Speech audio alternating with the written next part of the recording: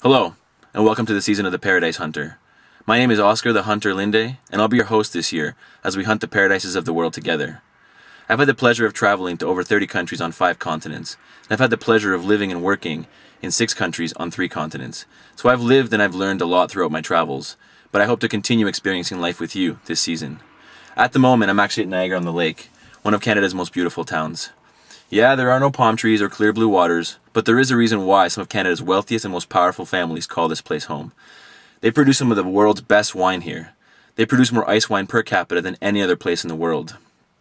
This is a very beautiful, rustic, and quaint little town with a lot of character. There's a lot of history here, and you can feel it.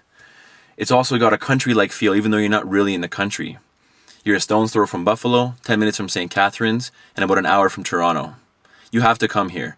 And when you do, you'll be happy you did.